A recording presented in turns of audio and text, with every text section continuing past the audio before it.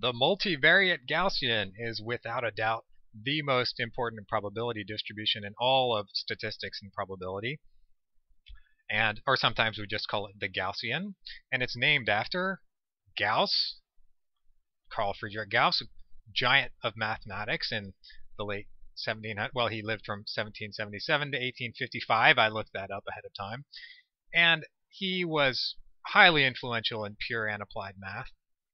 And he formulated the Gaussian distribution. He probably used it actually first in 1801. I'll give you a little history here. He might have used it in 1801 when he predicted. So astronomers, this is a picture of it's called a dwarf planet. It's an asteroid now. We call it a dwarf planet. It's Ceres, and astronomers had located Ceres in the sky, and they were really excited because it was a new planet to them, and they were tracking it, but then they lost track of it. It went behind the sun or something like that, and Gauss developed the method of least squares, and he probably used the Gaussian distribution, and he also developed the method of maximum likelihood, and he predicted where Ceres would be in the sky, so that the astronomers pointed their telescopes where he said, and bang, it was right on the money. And so he wrote up in 1809, he wrote up how he did it basically, and that's where he introduced the Gaussian distribution, well, at least the univariate Gaussian distribution, maximum likelihood, and also the method of least squares. So so that just that one paper was monumental. So that's Gauss. And why is it that the Gaussian distribution is so, why does it pop up everywhere in statistics? I'm sure you've seen it. If you've taken statistics, everybody's seen the bell curve. Well, the reason why is what's called the central limit theorem, or CLT. And I have another video on the CLT, so I'm not going to go into what that is. But the guy, so this dude down here, this is Laplace, Pierre-Simon Laplace. And he was also a giant of mathematics around the same time as Gauss. He was a French mathematician, looking very official, and some kind of badges here or something. And Laplace lived from 1749 to 1827. I looked that up also. And Laplace gave the first proof of the central limit theorem in 1810. So these are two key players. I mean, he must have been thinking about this distribution before, even before 1809, in order to come up with his result. So the central limit theorem, truly astonishing, and essentially all the theoretical applications. I mean, the Gaussian occupies a very, very special place in not only in applications in statistics, but also in the theory of probability. And it all essentially comes down to the central limit theorem, why that is. All right, so what is the Gaussian? Well, first, let's recall the definition of a univariate Gaussian. So everybody knows a univariate Gaussian. Univariate, that's one variable, Gaussian. And that is, so we say that, or we write it this way, we say that x is distributed according to a univariate Gaussian or normal distribution, hence the n here, with mean mu and variance sigma squared, where mu is some real number, and sigma squared is some positive real number. So this means that x has the density, so I'll say x has density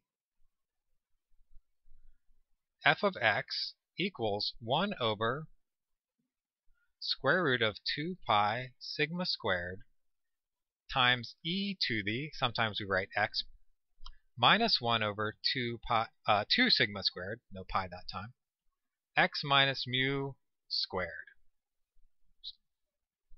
Mu squared. And this is the density function for a univariate Gaussian. And this is for all, so it's defined on the whole real line. I erased part of Gauss. There we go. So this is the univariate Gaussian, and everybody knows what the univariate Gaussian looks like. It's just, so I'll draw a little, just to remind you, or if you haven't seen it. So it's this, do that again. So it's this, this bell-shaped sort of thing that people say, the bell-shaped curve. It's a Gaussian. Yeah, this thing. And then mu is the center. Could be anywhere. You could shift it back and forth. And sort of the width here, sort of about there. So that's, well, the square root of the variance. So that's the standard deviation. Sort of the width of this thing. All right. So that's, of course, the univariate Gaussian. And let's extend this definition to a degenerate. It will be important for the multivariate to allow for degenerate univariate Gaussians. So I'll just say degenerate univariate Gaussian, abbreviate. And for a degenerate univariate Gaussian, so the issue is we want to, so here this sigma squared had to be strictly positive, but we want to allow sigma squared to be 0. So a degenerate with mean mu and variance 0, so we write it this way and we say that it's degenerate if x is identically equal to mu. In other words, so x is a function, if you remember the definition of a random variable. So that function equals mu for every omega in the sample space. That's what this sort of triple equals looks like. That's what that means. Sometimes we write this for a function to say that it's equal to this at every single value. And we say identically equals. All right, so that's a degenerate univariate Gaussian. And now we are ready for the definition of the general thing, the multivariate Gaussian, or sometimes we just say Gaussian. And here it comes. So here's the definition. A random variable, x, taking values in Rn, so the function takes values in Rn, is Gaussian, or sometimes we say multivariate Gaussian, or, so lots of different ways you could say the same thing, or normal, or multivariate normal.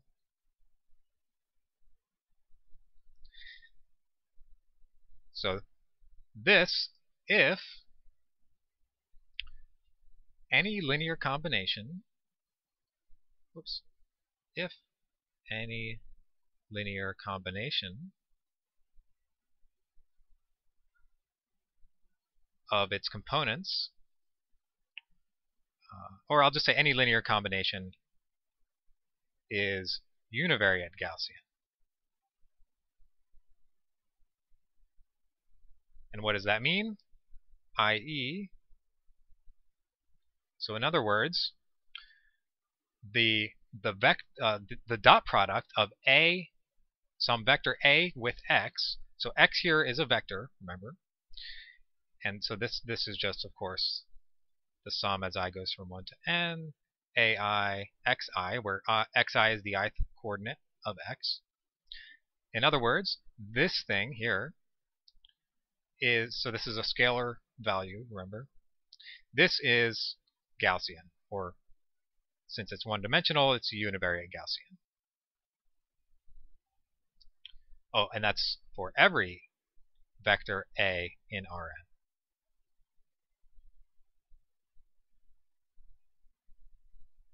So these are all the linear combinations of x. So this is the definition. This is the definition of a multivariate Gaussian. And now, if you have seen multivariate Gaussians before, you might be a little confused because you might have seen a definition involving the density function of a Gaussian, a multivariable density function for a Gaussian. But it turns out that this is actually a more general definition than that one, because it allows for degenerate, a multivariable Gaussian to be generate in a certain sense, which we'll talk about in a second. Whereas the density does not allow that. All right, so that's our definition, and then so let's say we'll get to exactly what I was just talking about. So we'll define a degenerate. So, well, I'll just say it this way. So we say that it's degenerate, a multivariable Gaussian, or just, well, I'll just probably say Gaussian from now on. It's degenerate if, oh, well, wait, we're not quite ready for that definition yet. So first we need to say, so here's a couple of remarks.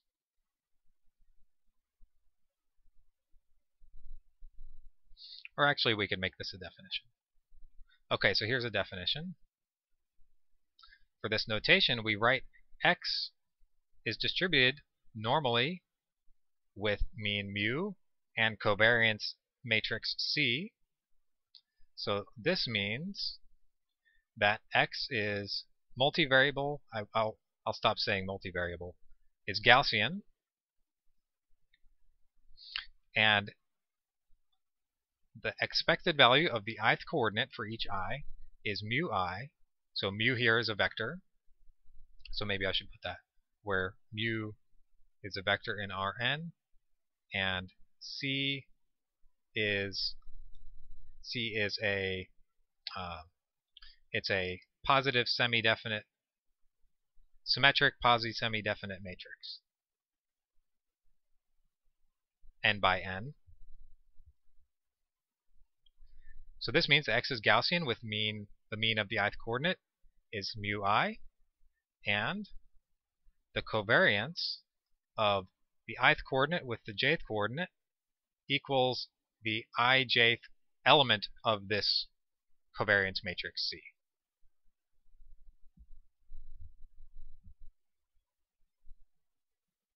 So this actually implies that C is a posi-semi-definite matrix.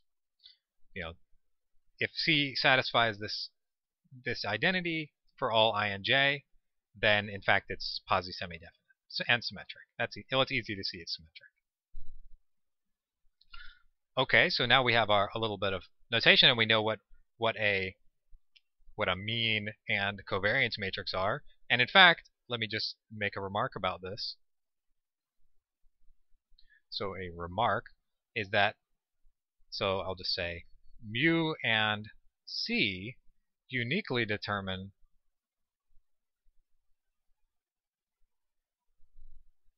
a random variable x distributed in this. Well, they don't determine x. They determine the distribution. The distribution that's normal with mean mu and covariance C.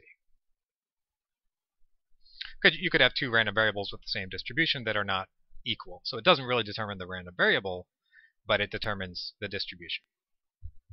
So that's a nice thing. So these distributions are parameterized by these two quantities here, these parameters. Okay. So all right. So maybe if you aren't totally, if you don't remember what a posi-semi-definite matrix is, just a reminder, if you remember your linear algebra, this just means that all the eigenvalues are greater or equal to 0.